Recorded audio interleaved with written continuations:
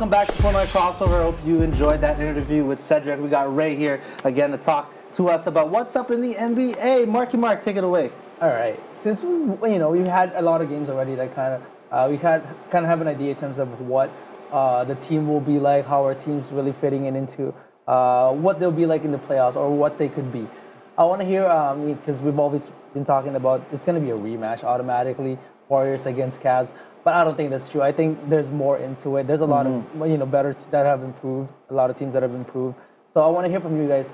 Who are the teams that's best to contend against the Warriors in the West, and who are the teams that are best to contend against Cavaliers in the East? Let's start with the West with you guys. What do you guys think? Houston. Why Houston? Because they are the best. Because I feel like they're unorthodox. Just the innovation of D'Antoni being like.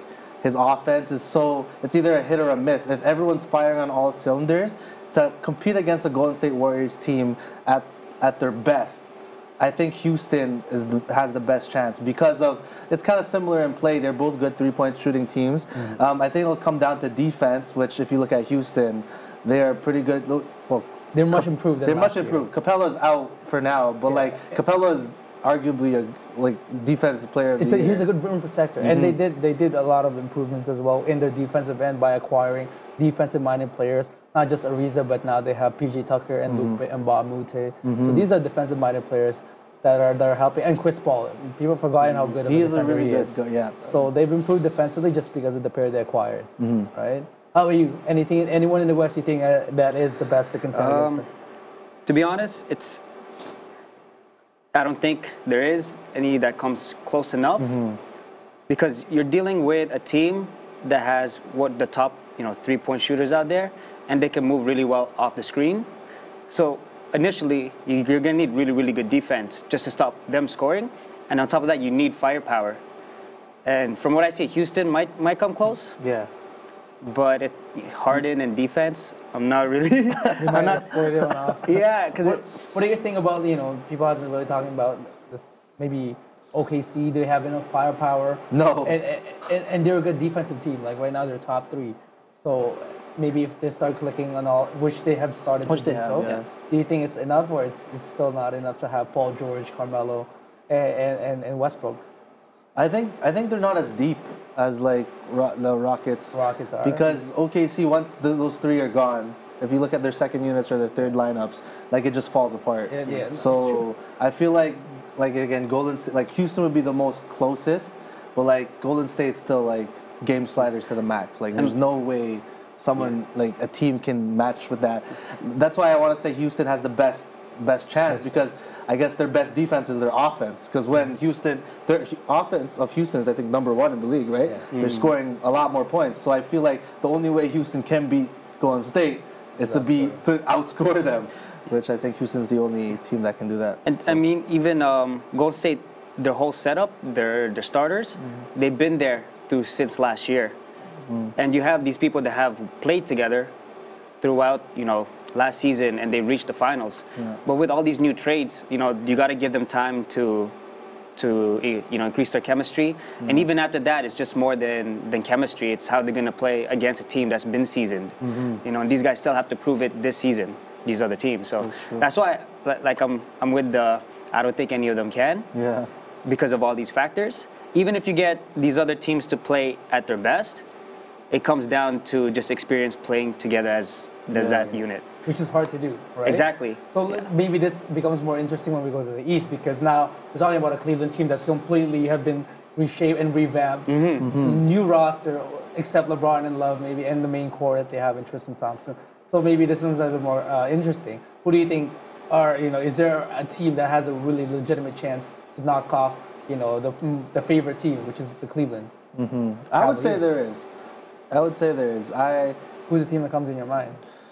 I hope for Raptors, but I know it's not going to happen because Raptors they don't play like nice when it comes to playoffs. They don't like. Which they haven't proven. Yeah, it's something that we still wonder. And you see them lose to elite teams this season. Like they're not good on the road. Yeah. Like they're not. I can't see them beating Cavs at all. But who I can see beat Cavs is Giannis. Giannis in the playoffs. But God versus the King, man. They were able to beat them, and it maybe have something to do with the length that they have there all their starters are long, tall, and athletic. Bledsoe is athletic and long. Tony Snell is long and athletic. Giannis, Middleton, and John Henson, Thon Maker. Maybe that's the formula to beat a team like Cleveland, right? Yeah. Do you have something? I just want to add on that, like comparing, Raptors, is that you need someone to be able to guard LeBron because Cavs play a lot of ISO. So if you guys can't guard LeBron properly, then no matter how much firepower you have, Cavs is still going to be able to, overtake that. But if you have, one, two, hopefully 2 or 3 players that can actually be able to guard LeBron on a switch, because you know what they're going to do? They're just going to keep putting screens till they get a mismatch for LeBron, and then LeBron's just going to dominate that player. Yeah. But it's going to be harder when there's 3 people on court that can guard him. That's true. So if they have that, like that's why especially it's Giannis, like he's my favorite player right now, and he doesn't shoot threes. You know what I mean? So like just from that alone, where everybody's like, oh, you gotta look at KD and Steph Curry. It's like, no, if you look at Giannis, everybody's looking at the 3 points, but this guy's coming in and dominating the mid range to dunks and all that. So he's my favorite player right now. True. Are we sleeping on Boston? Are we?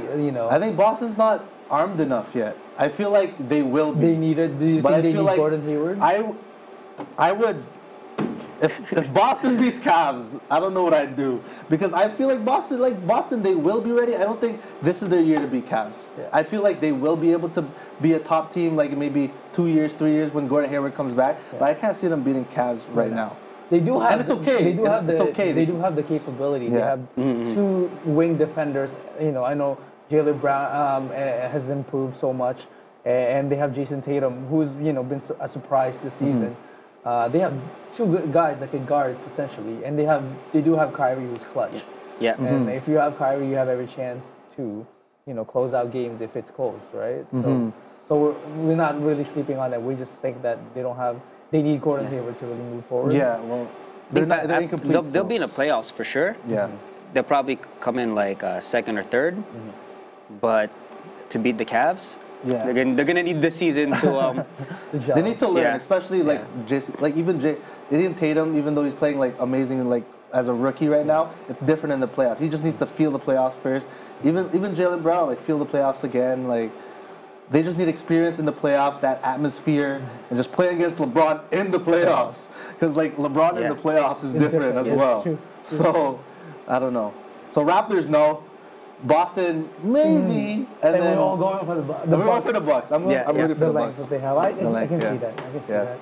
All right. Well, that was a good conversation. We're about to end right now. Mark, any shout outs you'd like to do before we end the show? Oh, shout outs to all our fans. I hope you guys had a great Christmas. I hope you guys are enjoying our content on our social media page, Facebook, Twitter, YouTube, and Instagram. I guess we have so many great content, so many people that come in and provide us with such insights about basketball and their careers as well. So all the Filipino top prospects too, shout outs to them for coming into our show. Yeah, that's right. Ray, any shout outs you'd like to give before we Shout out to Nina and her show, Gamers Galaxy. I had to plug that in real quick. All right, we're gamers. There's 2K. Yeah. People play 2K. Shout out to Southeast Cartel. You can follow us on Instagram, Southeast Cartel, Facebook, Southeast Cartel, and my own Instagram, it's Reiji with 2 Zs. All right, hey, and that's the music. We've been using their music for the IG show. If you guys have heard of them, all I've been using is Southeast Cartel, so... Respect. Thank you. All right, so that's that. Shout out to everyone. Again, make sure you stay tuned with all our posts on social media. Mark's handling that. Call him out if he's giving some garbage content. Comment. If you agree with it, agree with it. But hey, stay tuned and stay ballin', guys.